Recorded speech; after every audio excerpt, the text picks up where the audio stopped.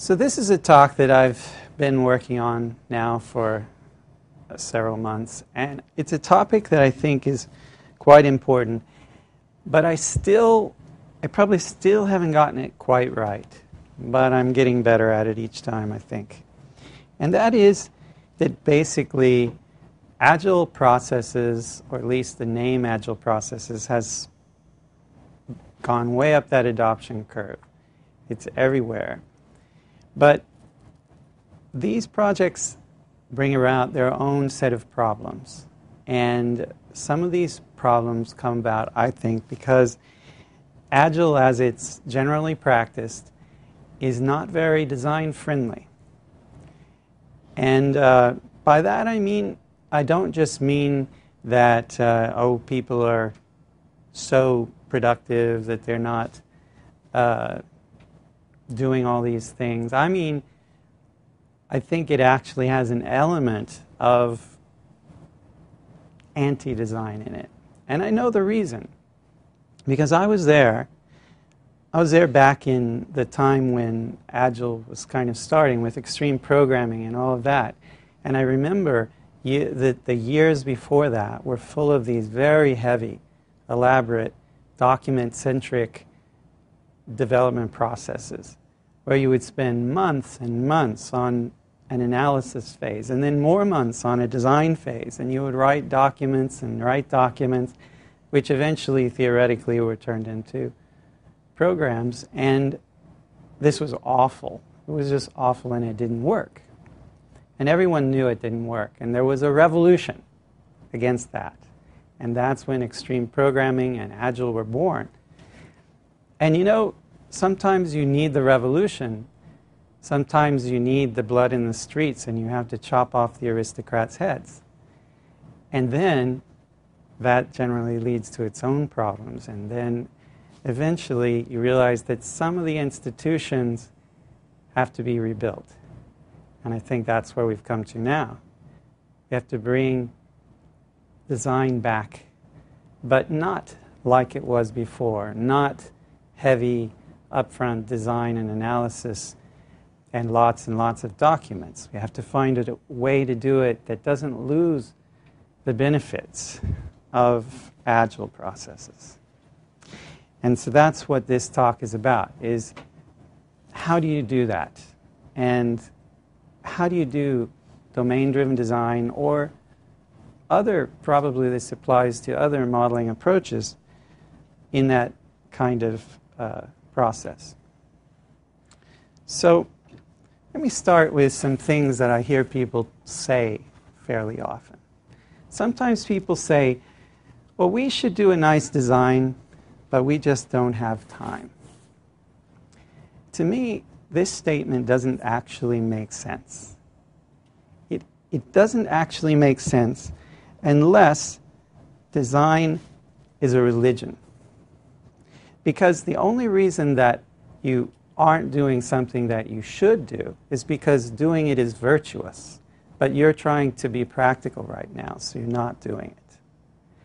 But design shouldn't be a religion. Design should be something we do because it gives us some specific benefit.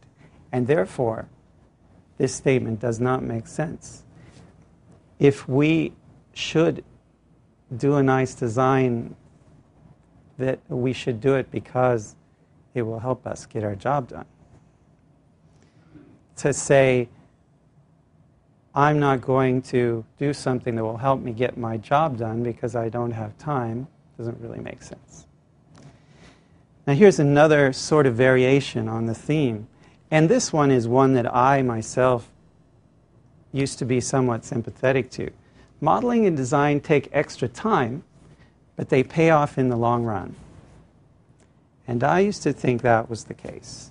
That the argument for modeling and design was you pay a certain price, but then you collect dividends. But I'm not so sure about that argument for design anymore, because it's speculative. It assumes that we kind of know what's going to happen in the future.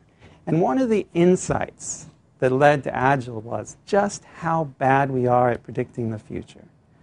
We're really, really bad at predicting the future.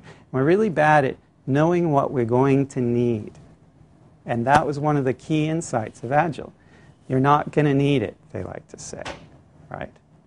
I say they, but we like to say, because I'm a believer in Agile. So I don't think this is right. I think it could be right sometimes, but I don't think it's a good justification for doing design. I think that my justification is something more along the lines of this. Modeling and design are often the quickest path to the actual goal. And then the question becomes, what is the actual goal? So, the goal, I think, is very important to state, because the way that a lot of Agile processes work is as if the goal were to implement a user story. Everything revolves around that and is optimized for that. And in fact, people are discouraged from thinking beyond this user story that they're working on. And if the goal were to deliver a user story, I would say that's good. But is that the real goal? Maybe the goal is to complete a releasable set of stories. So this is a more plausible goal, right? Well, one's user story is probably not going to give us what we need, but if we could get a set of user stories with an acceptable level of bugs so that we can do a release, that's our goal.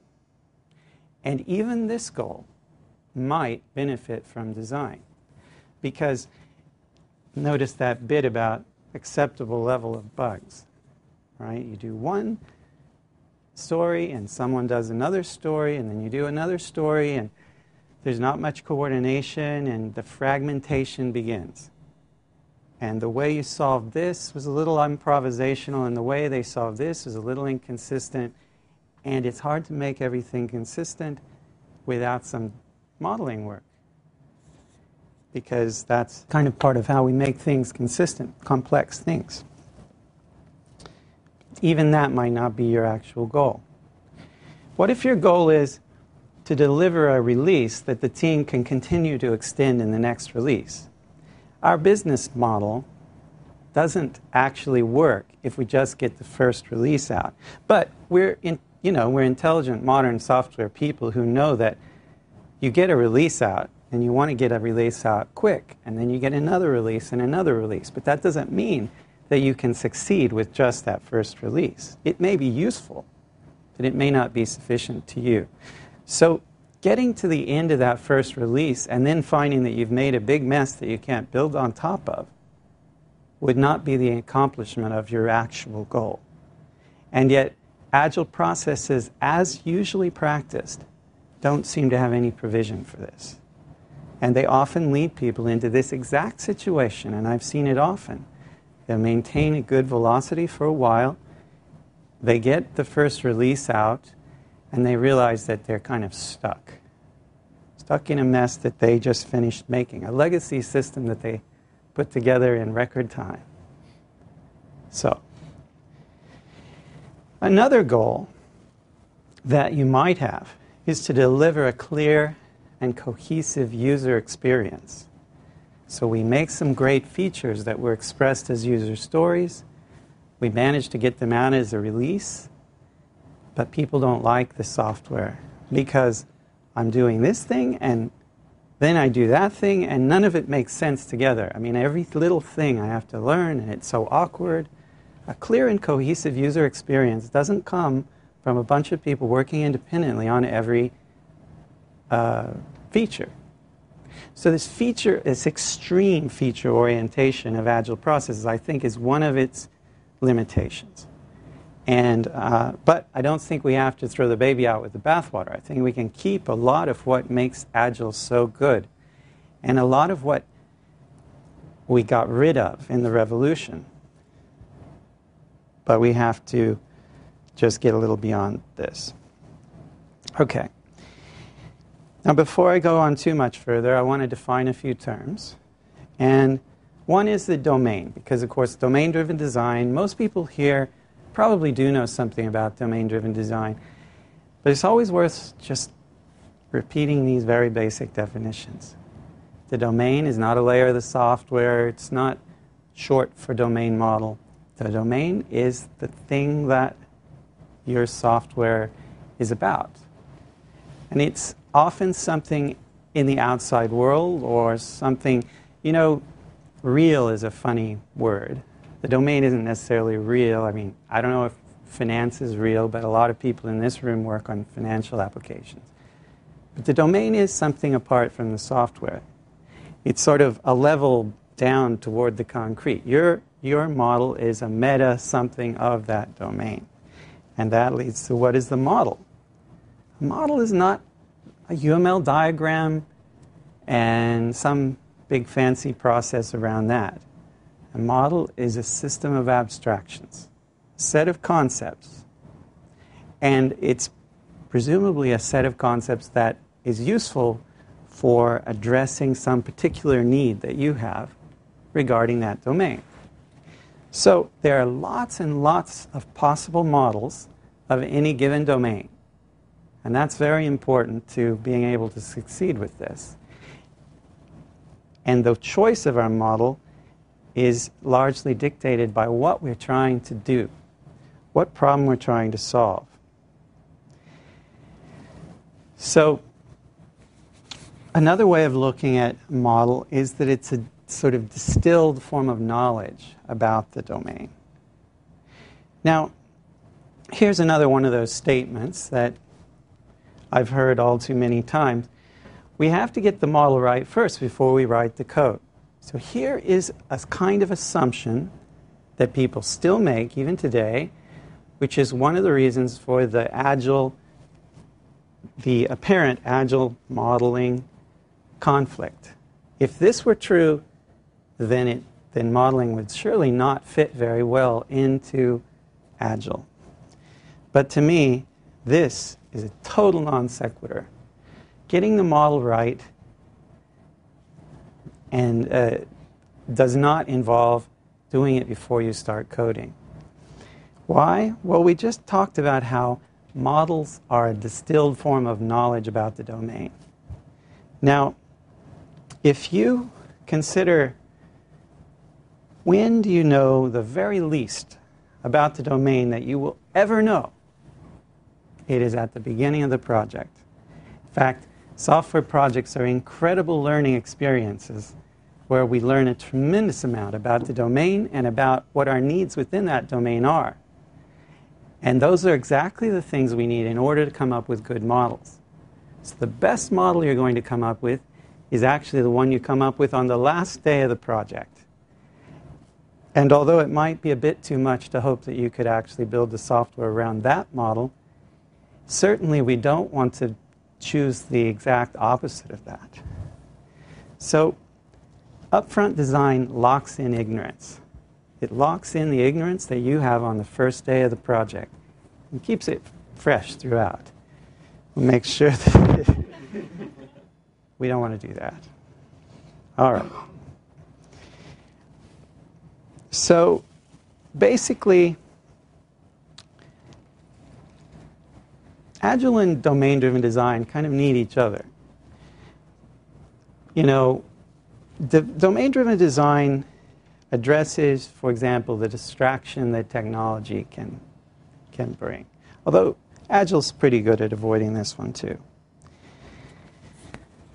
Feature orientation that fragments the experience of the user and the ability to build software on top of other software, that's something that domain-driven design can bring. And this tendency to lock in the ignorance from upfront design is something that Agile can help with. Because Agile is all about being able to change late in the game. That's why it's called Agile. It's not called Agile because, it's a way of organizing the backlog or something. The idea is that you're able to quickly respond to whatever reason there is to change direction. One reason to change direction might be that you would say, now I understand what I need to understand in order to make a good model, but I need to do something with that. All right. Now I want to show a little video. It's just a very, very short video. And in this video, we're going to see an example of people doing domain-driven design, you might say. Principal 100,060, making the principal on the first 100,080.01. Okay. Except this number isn't the balance on that day. The balance is still 90,000 something. This number is the principal according to the negotiated contract. Okay, now here we see a lot of things that are associated with domain-driven design. They're very undramatic, but very important. So, walking through concrete reference scenarios is fundamental, because if you're doing something like modeling, which is extremely abstract, you need to be anchored in the concrete. You need to be also focused very much on what you're trying to accomplish. So a concrete scenario, such as the one he was going through with this example of a very specific calculation. I do this, I do this, I do this. Oops. Creative collaboration with a domain practitioner. He's there together with a business person, and they're working through this problem together. That's an essential part of domain-driven design. And refinement of the ubiquitous language. Now, most of you probably know the term ubiquitous language, but just in case, the ubiquitous language is one of the most basic concepts in domain-driven design. It says that a lot of what we're doing as we work on one of these projects is that we're cultivating a very precise language. It's a kind of creation that we make along with the business people that is precise enough to support software development, and yet clear in terms of the business enough for domain experts to actually talk to us with this language. So we would speak in the same way if we were talking to one of our business stakeholders, if we were talking to another one of our developers, or if we were talking to the computer, so to speak, by writing code. That's the ubiquitous language. So at the moment when she came up and said, the calculation looks right, but that number that you called the balance isn't really the balance. That's the principal according to the contract, or something like that. That was a modeling moment. She was correcting she was changing the ubiquitous language. She was saying, we're not calling this the right thing. This number is right, but the concept behind it isn't balance. The concept behind it is this other thing we call principle. That's modeling just as much as if we had some UML boxes on the wall. And he can do the same things. I mean, later that day, he might be using a refactoring tool to do a rename. Or it might be a little more subtle than that, because he may have mixed these two concepts together. You may have to pry apart that class or something. Things are going pretty well here. They are collaborating smoothly, so smoothly that you don't really even realize that they're doing a modeling exercise. So, things aren't always that easy. It goes through each asset and calculates the interest due on that date. Mm-hmm. And the asset, in turn, uses the interest calculator to figure it out. Then it passes the resulting amounts and an account name to the accounting service. I assume that's when Moneystar posted to the ledger. Right. For now, I think we have a handle on the different cases themselves and the calculations, but it's all these special cases when they don't pay the interest on schedule. Oh, those aren't really special cases. There's a lot of flexibility built into the payment dates.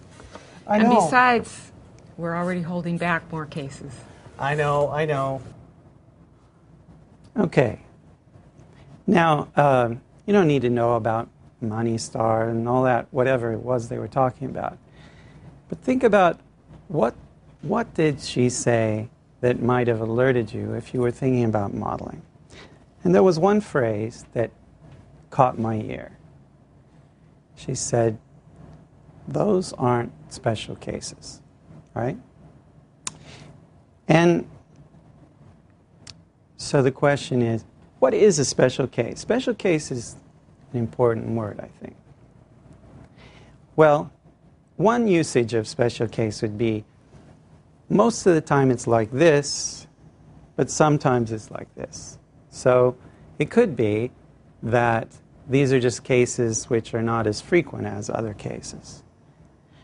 But when we're talking about modeling and building software, and after all, in a software system, the frequency might affect some performance considerations, but it doesn't affect the actual development of the logic very much. It takes just as long to develop something that will be used once a day as it does to make something that will be used once every 10th of a second.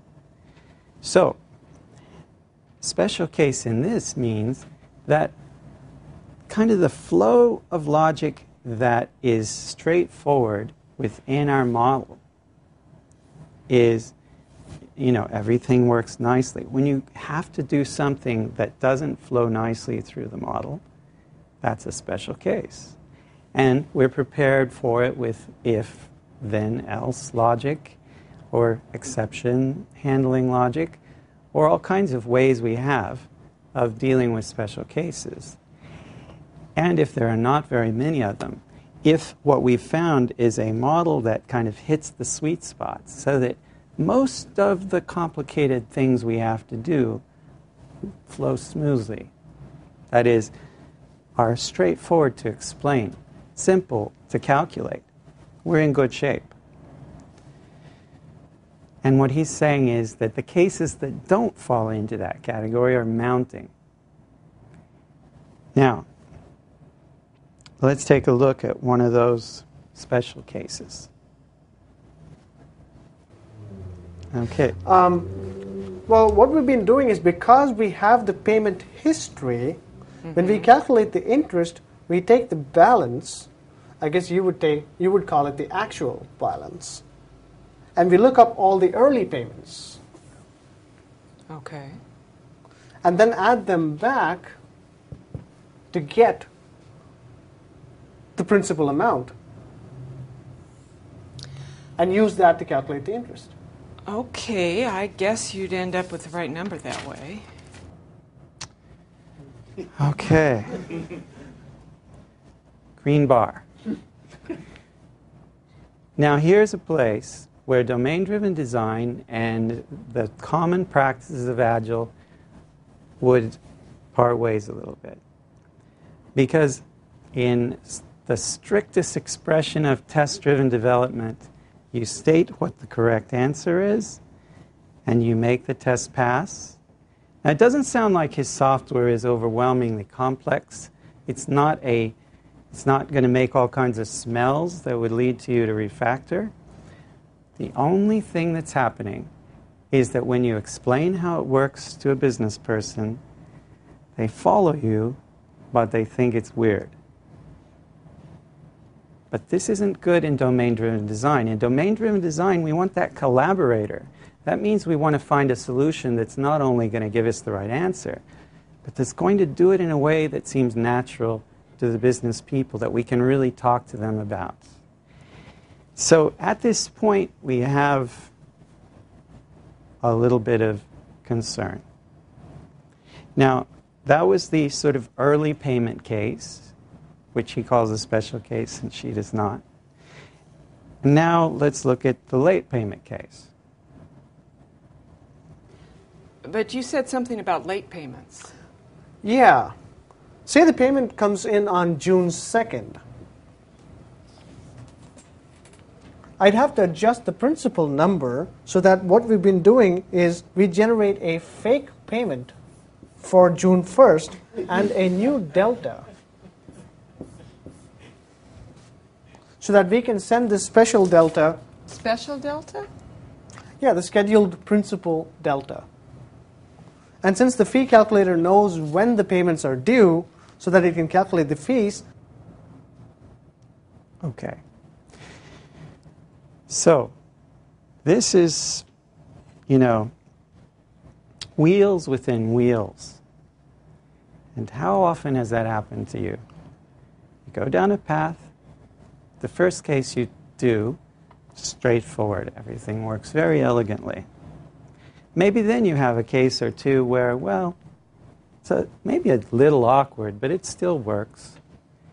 And then all of a sudden you're deep in the woods. And at this point, we would say that the model that is the basis for this calculation is not helping at all. In fact, if anything, it's getting in the way. Because this model assumes that there's always a payment at a certain point in time. I think it does make that assumption. Why do I think that? Because he had to put a fake payment there.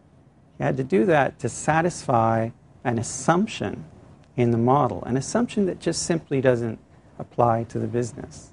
How many of you have encountered fake something, or dummy something, or sometimes it's called temp? Okay, how many of you have created one of these? It's confession time. Now, I've done all these things. And almost anything is justifiable in certain kinds of, moments. I mean, I wouldn't say those were the moments in which I did it. I'll confess to that too. But, your release is in a couple of days and et cetera, to put some really awful thing in there and then sort it out next week is one thing, right? But just to say, well, if I do this, I get my story done, and now it's on to the next story. That's different. Okay. At this point, it's really time to challenge your assumptions and look for a quite different model and put the effort in to make a model that will actually help development. This is the point at which I was saying that we aren't modeling because it's the right thing to do, because it's somehow good. That's the religious argument. We're modeling because we're in a situation like this, where every new feature is excruciatingly difficult to implement and get bug-free and get consistent with the other features. It's time to say, if we thought about this problem a different way, if we had a different system of abstractions, maybe this could be more simple and consistent and clear. Maybe the domain expert wouldn't be, shuffling her papers when I explain it. In fact, I noticed even a different reaction when we mentioned fake payment. Accountants don't like words like fake payment, I've found. All right. Now, I'm going to suggest that we shift our way of thinking about design from push to pull. And now let me explain what I mean by that. Have any of you been exposed to what's sort of lean development and that whole concept? It's kind of a cousin to Agile. And lean design basically says that it's kind of related to the just-in-time manufacturing and all of that. You don't do something until you actually need it. You don't want a lot of stuff sitting around that you'll use eventually. You want to and that would apply to everything, including design. You design when you realize that you need to design or model. So, in this case, we definitely need to model. Now, I think we needed to model in the earlier one, where they were just at the point where she said, well, I guess you'd get the right answer that way. It probably would have been cheaper, and it would have, it's like the usual trade-off between refactor now or refactor later. But I don't expect we'll always detect it at that first opportunity. Often we'll detect it when we are deep in the woods, and it's time to really challenge our assumptions and go back to ground.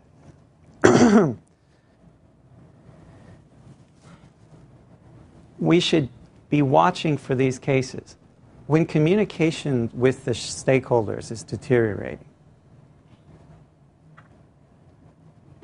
When the solutions actually seem out of proportion to the problem itself. I mean, you had what seemed like a straightforward problem, and the solution is very complex. And it's not because halfway through you said, oh yeah, this problem is way more complex than we thought, which that happens. That's one of those unknowns that Agile sort of is focused on. But it's not that kind. It's the kind where even after you've done it, you say, that thing just shouldn't be that complex, right? That means your model doesn't fit the problem very well. When your velocity is slowing down because the previous work is a burden on new work. Now, it's gotten to the point where most people have never experienced a project where earlier work was actually an asset to new work, where earlier work accelerated the new work. It's sad to me, because I've been on a few of those projects, and most of them were a long time ago, but that's what good modeling can give you.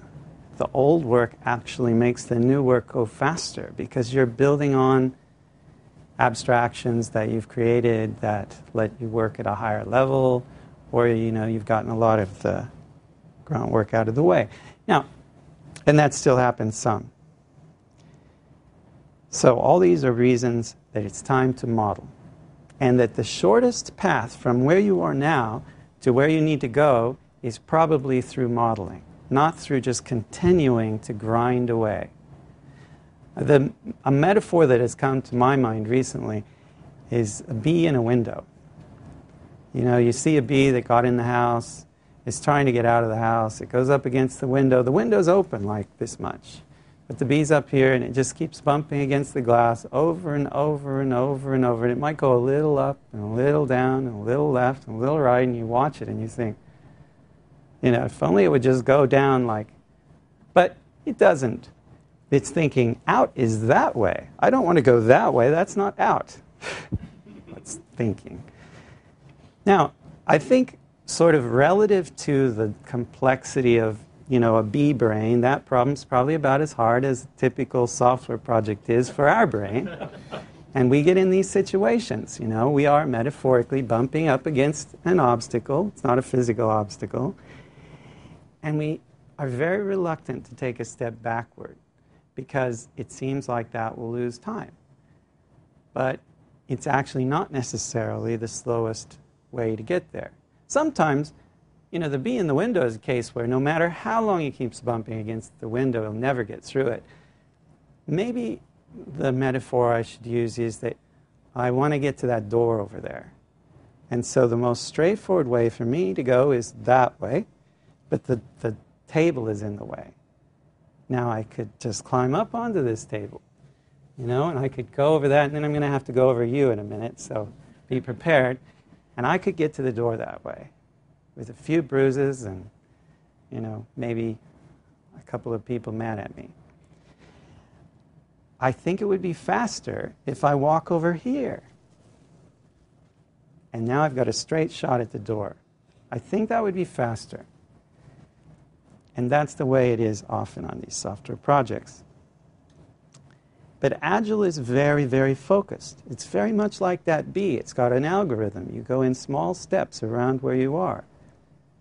And that's all you do. Okay, so we've decided it's time to pull the design. It's time to say, let's challenge our assumptions. So what do we actually do? Here's a thing which, in a certain sense, I wrote a book about. You do what's in that book. Except I avoided being very prescriptive about process. I was careful not to talk much about what steps you should actually take, because I thought there will be a multitude of processes that, and I think that could work just fine. And I still think that. Nonetheless, what I noticed over the years since the book is that when I'm working with clients, we actually do a fairly consistent thing. We actually tend to do this, we have a process really. And so we started to get methodical about it, kind of even write it down a bit. And so I want to describe that to you briefly tonight. And here's a picture of the process. You know how the waterfall describes the process where you start out by doing analysis, and then you do design, and then you do coding, and all that. And since violent water metaphors have proven so catchy, I'm thinking of calling this the whirlpool. Because it's kind of like that. You get to this point where you say, it's time to model. Our model isn't working for us. We need to model. So you jump into the whirlpool. You swirl around in the whirlpool for a while and eventually climb back out. Okay, so where does it start? Well, kind of, it could start almost anywhere, but let's say it starts over here with a scenario. So a scenario, remember, is a very concrete description of some sequence of business events and computations that leads to some solution of some problem and through and beyond it. And so we've got one of those. And right now, we go to the modeling phase then. And in the modeling, we do this kind of over and over and over and over and over. Propose a model. Well, we've already got one model. We'll start maybe by walking through it with that model. And so we'll walk through, the states at each point in the story in that scenario, walk through the solution that we have, do the computation. We saw him doing this, right? And as we do it, we'll find their very awkward points and explore the language. We saw them doing that a bit. And now, at any point, we propose a new model. Okay, it was so terribly awkward that way. Here's a new idea. What if we had, so we don't want to have to put a fake payment in there, so what if we modeled it like this, in a way that doesn't make that assumption? Let's walk through the states again. Let's do the solution again. Oh, that doesn't work. We get to this point and we don't have a way to solve it. Okay, another idea. Propose another model. All right, and we start walking through the states again. Well, we get through that one, but it's almost as maybe even more awkward than the original one. Okay, propose another model. The lucky thing about models is that there's no particularly finite number of them. They're just things we make up, and you can make up a lot if you're willing to make mistakes. So that's an actual important step and an important ingredient in this process. You make mistakes. This is one of the things which I think is missing from almost all the development projects that I've encountered. People try to avoid making mistakes. It sounds good. I'm going to avoid making mistakes. But it isn't always good. And this is one of those times when it's actually not good. So let's say that you were, in a design set, in a modeling session, and you didn't want to make a mistake. You didn't want to say something foolish. Well, one way, the best way of doing that, apart from just saying nothing at all, but let's assume that, that would look bad too. The best way is to suggest a very small change to the existing model. Just a very incremental change. Usually when you do that, you can suggest something that is a little bit better. And you might say, well, a little bit better, and then if I made it a little bit better still, and a little bit better still, and a little bit better still, eventually I might get to a good solution. Sometimes that works. But not necessarily when you're in the bee at the window situation, right? Because you don't know that your little bit betters are working you toward the open window. If you knew that, you would just go straight to the open window, right?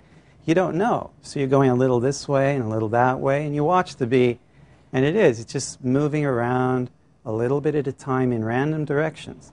Actually, sometimes they do get out because they'll eventually, random walk can take you a long way. But of course, our projects, remember, we're burning money every step of the way, or sometimes more importantly, time. So you don't necessarily want to take the time, right, that it takes to just randomly in tiny little steps to get there. And there is another way, which is just take bigger steps. Now, most of those will be completely wrong. Most of those will be bad ideas. The thing then that you have to do is explore them in very, very cheap ways.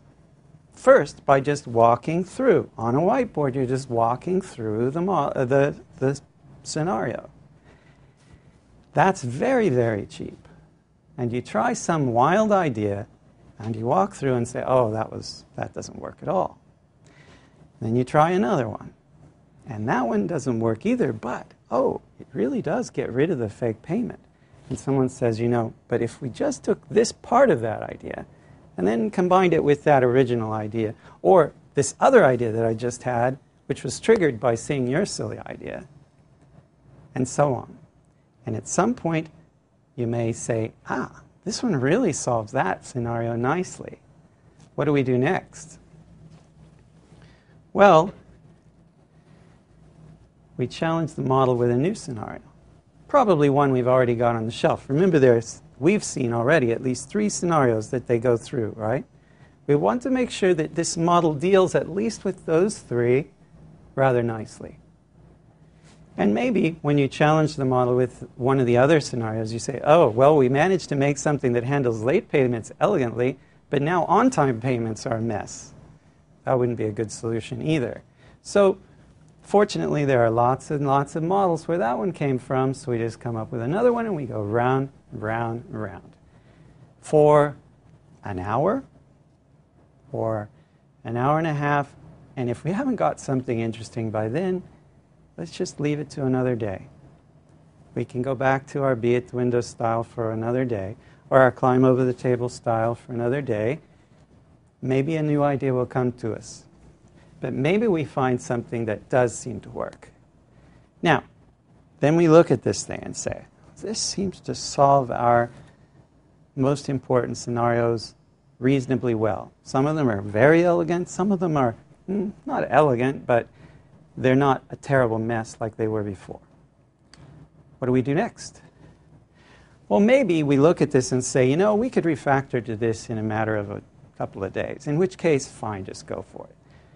But maybe we look at it and say, this looks a little scary. It's like, I'm not sure I could foresee the consequences of refactoring this way.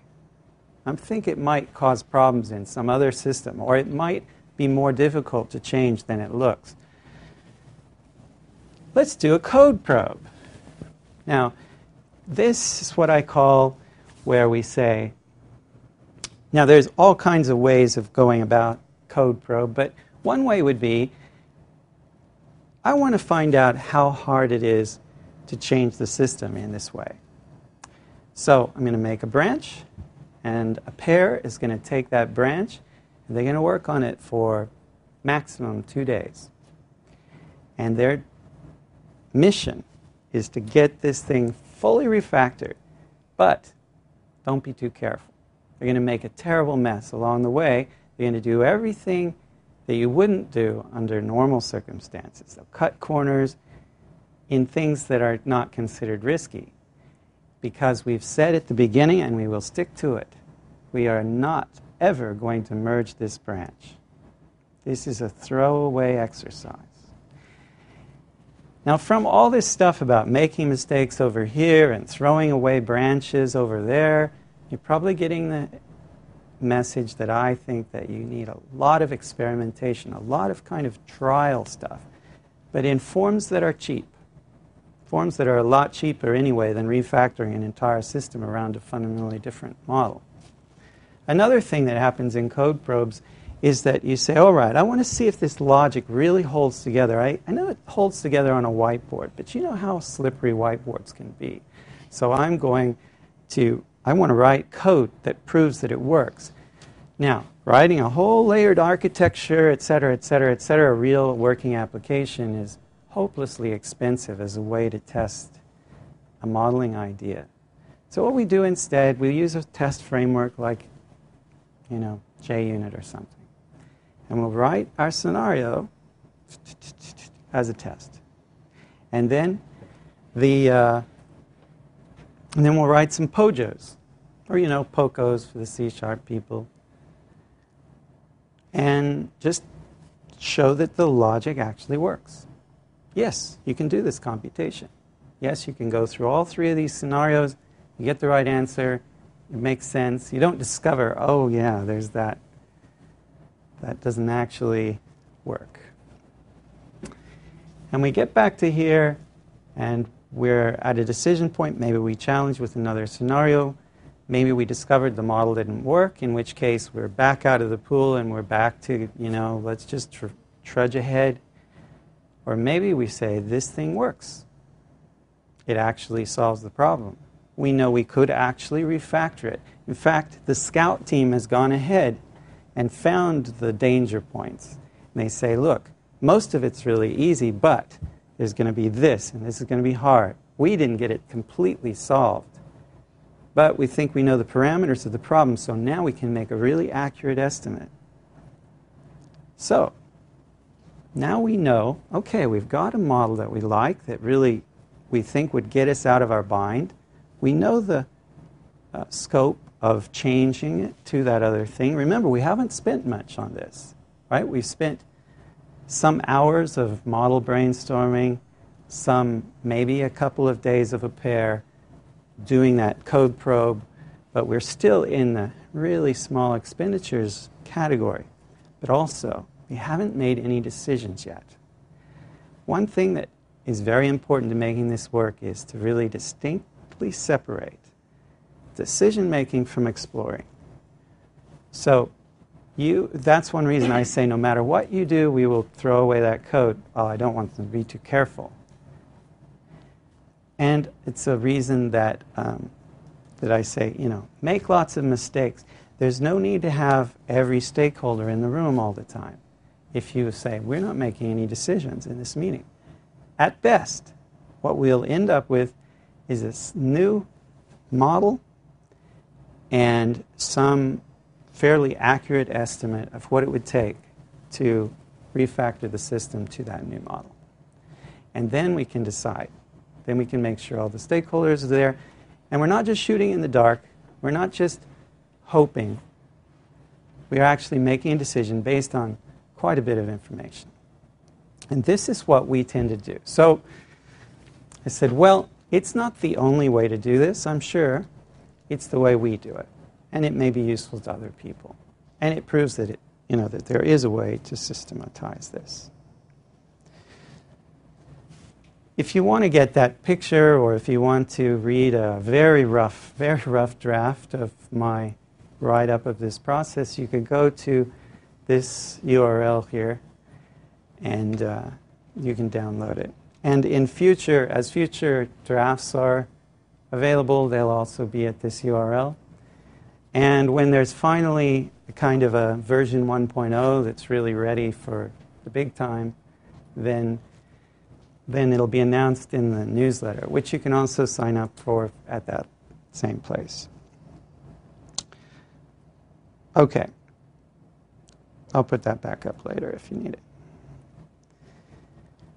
Now, we've talked about polling design, as in we're at a certain point and we know from observing that our communication with domain experts is deteriorating, or that it's getting very, very hard to build new stuff, or our solutions are so awkward even though our problem seems simple.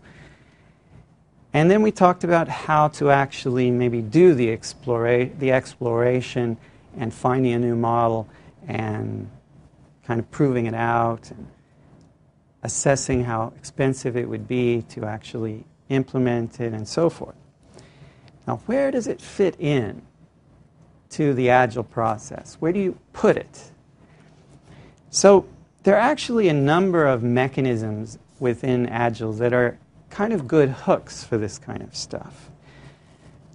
For example, stand-up meetings.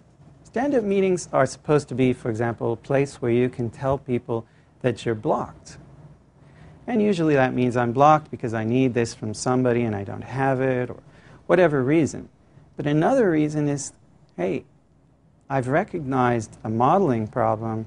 I've recognized that this story, which should be a fairly straightforward story, is really complicated because the model just doesn't fit. And I think this is something that needs to come to team-level attention. Because sometimes, you can fit it within the normal activities, like in that first one where the guy said balance and the domain expert corrected him and said principle. But when it gets big, like this fake payment situation, when you're thinking of jumping into the whirlpool, you probably want to bring it to team level. And the stand-up meeting is all you need for that. But you're not going to go into a big, complicated design session there. You're just going to make everyone aware that there's an issue here. And people might say, you know what, release this tomorrow. We're not going to do this now. But they might say, but hey, next week we really should. Spike. Most Agile processes have something they call a spike. People don't use them enough, in my opinion. It's a great technique. It's exactly what I described. You've got something that you can't foresee the cost of or the outcome of. And you want to know, you want to assess, will it really work? How much will it cost to change it like this? But you don't want to do this just by doing it. You have a spike. Let's try it. Let's try it in an isolated branch with a very tightly boxed, time-boxed effort. Spike is a great way to explore things. You could view this whole modeling whirlpool episode as a spike, but I wouldn't really, because it's so small in scope. It's just going into a room for a couple of hours. But the actual code probe part, I think spikes are great techniques for that. Iteration 0. Now that one is a little more controversial, and it's usually talked about as a way of kind of getting, this sort of shakeout cruise and getting the process working, maybe some architectural things. And although, I emphasized that we do not want the model that you came up with on the first day of the project. That is going to be the worst model you ever come up with. Well, it won't be, because you'll come up with some real doozies if you do this exploration thing the way I think you should. But it will be the first one, it will be the worst one that you would actually consider adopting. And so I wouldn't want a system built around it, and yet you need something to start with.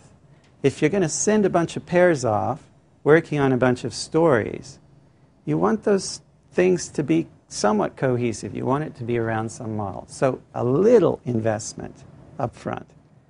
How much investment? I don't know, a couple days? I'm not talking months. I'm talking something on the order of a couple of days. But a couple of days of kickoff gets people on the same page, knowing that the model you come up with is going to be very naive, that you're going to want to replace this within weeks. And you will. Release planning.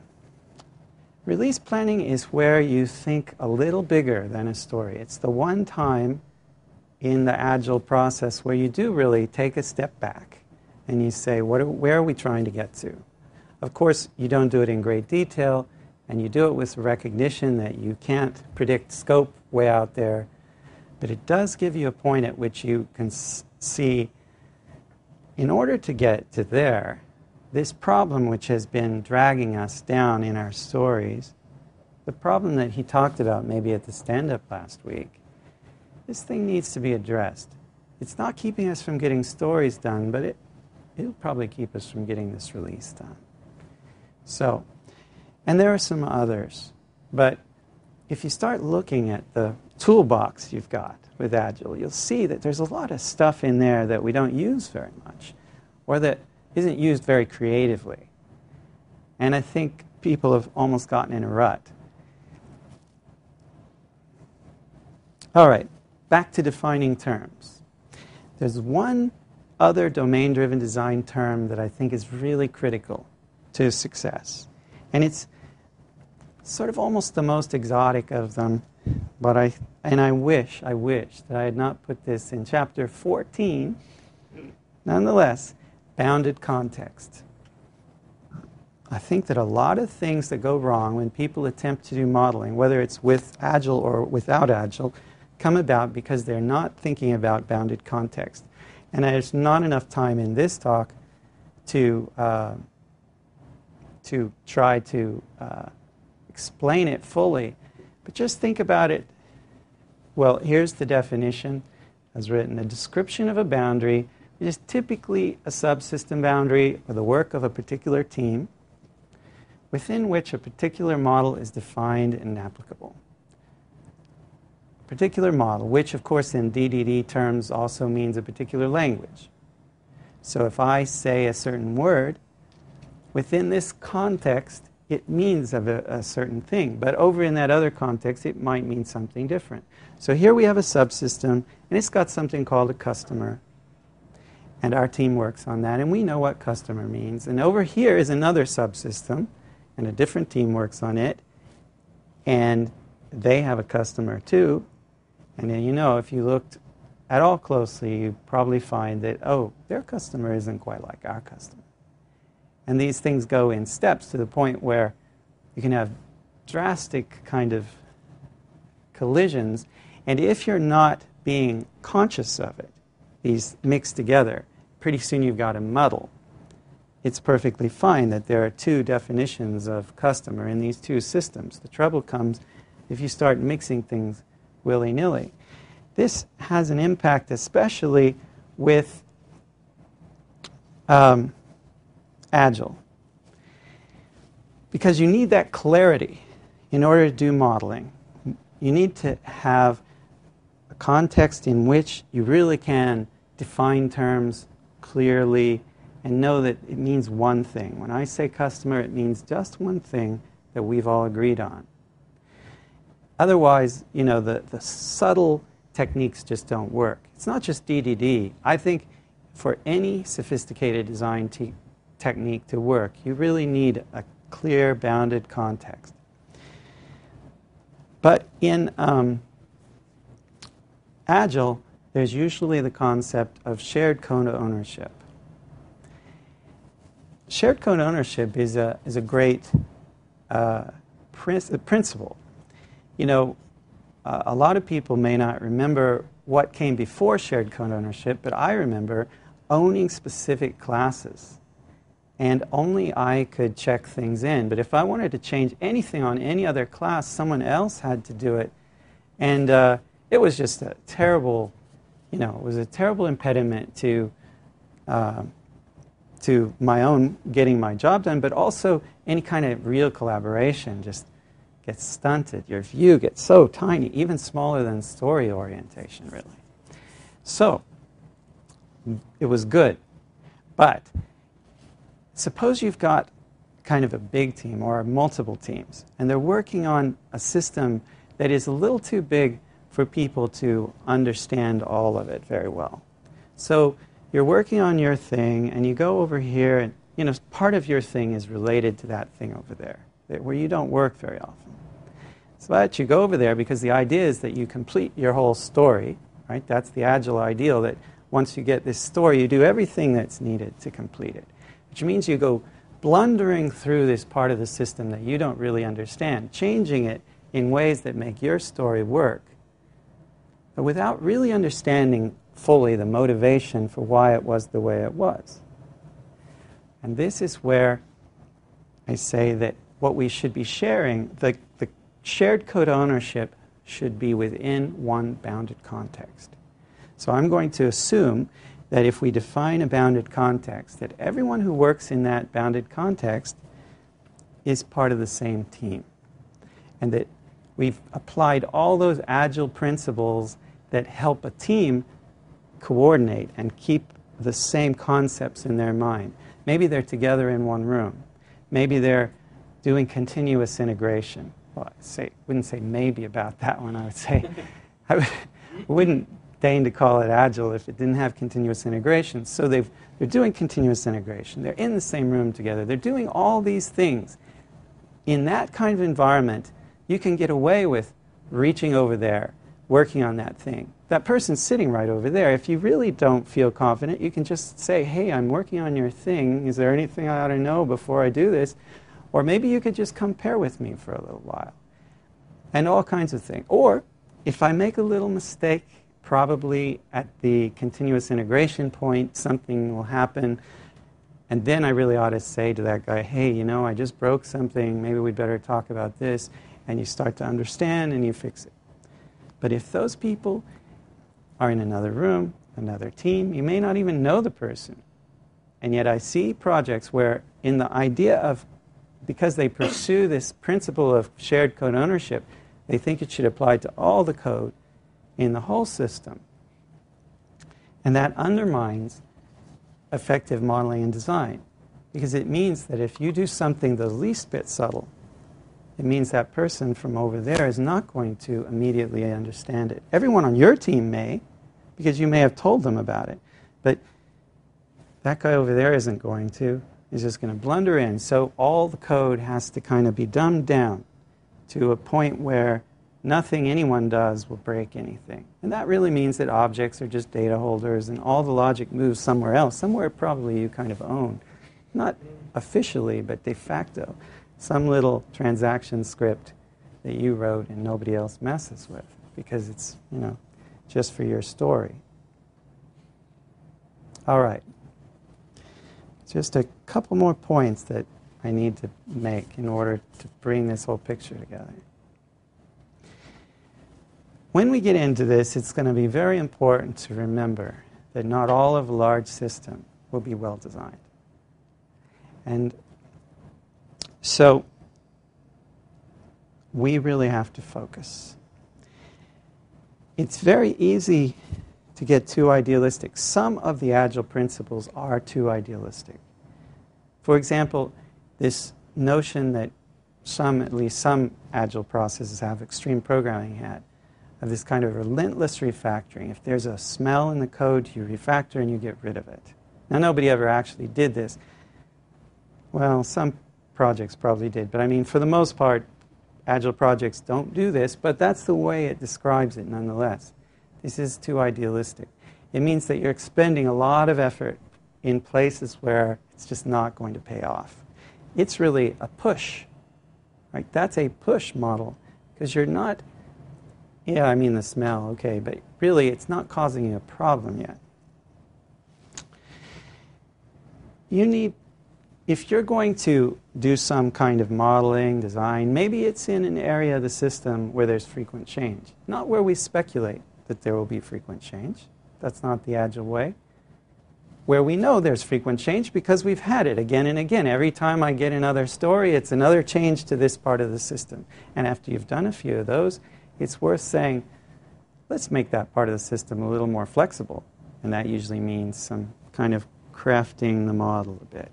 And in that part of the system, it's worth keeping it super clean, doing some careful modeling. But not in the other part that, well, I did that in one story, and I've never gone back to that code.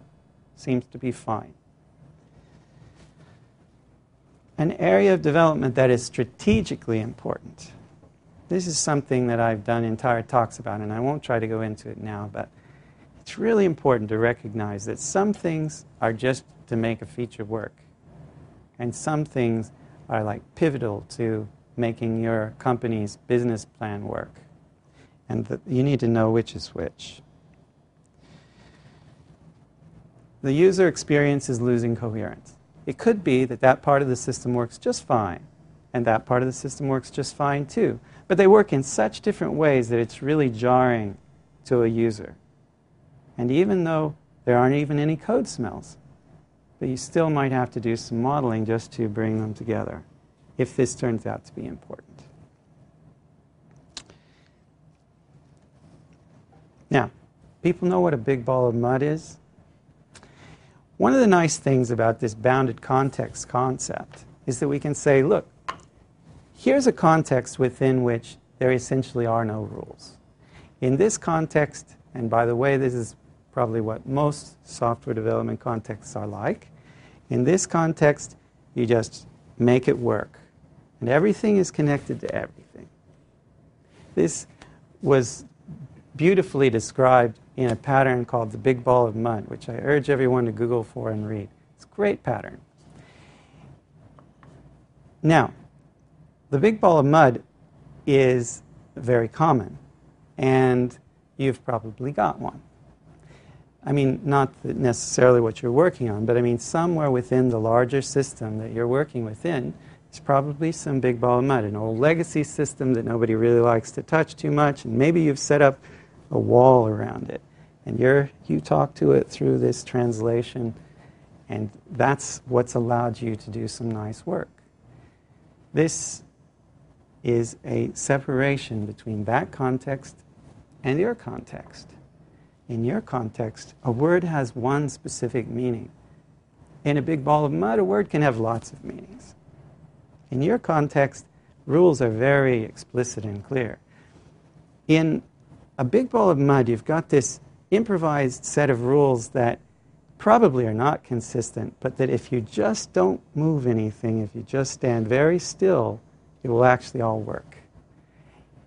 And so be very aware of the bounded context, and then do some triage. Realize that within the big ball of mud, there is just no point to investing in modeling and design.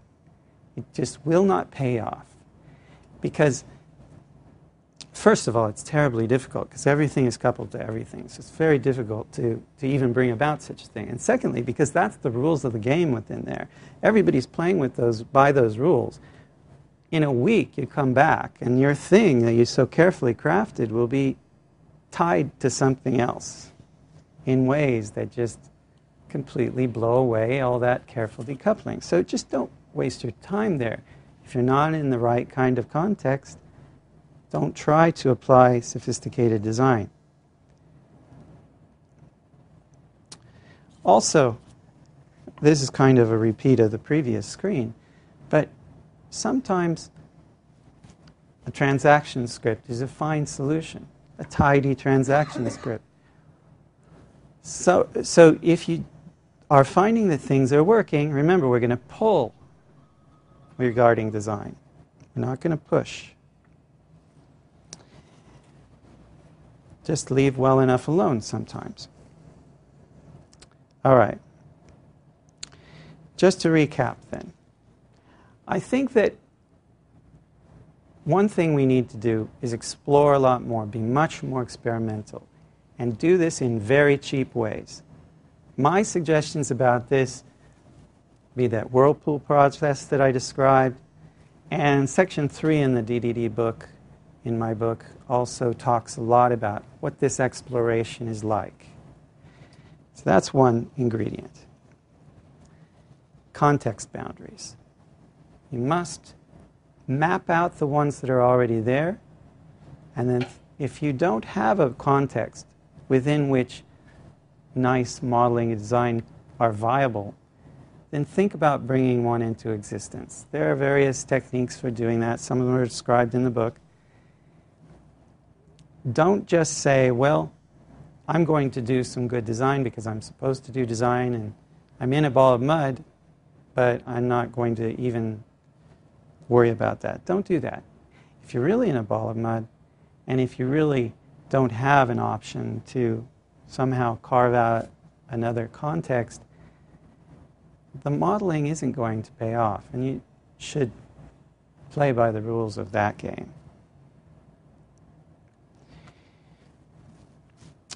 Distilling the core domain is another strategic principle. It's part of what I was talking about saying doing something that is really critical to the organization's success.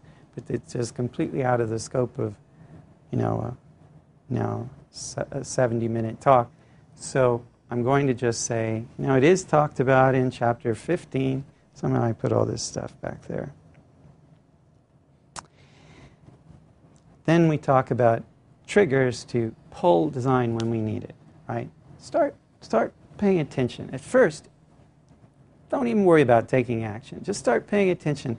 What is it that's, is this happening? Do you see that you describe how something works in the system and the business people they don't follow you, but they're satisfied that you're getting the right answer, so they leave you alone. Well, okay, that's an indication there, right? Or watch for this. You get to the end of working on a story and you say, oh my God, that thing is complicated. And you look at the story and you say, that's not that complicated. Why did this become this? This Rube Goldberg contraption that I ended up building just to do this simple thing. Did I really need to? These are the kinds of things that make me want to do some modeling.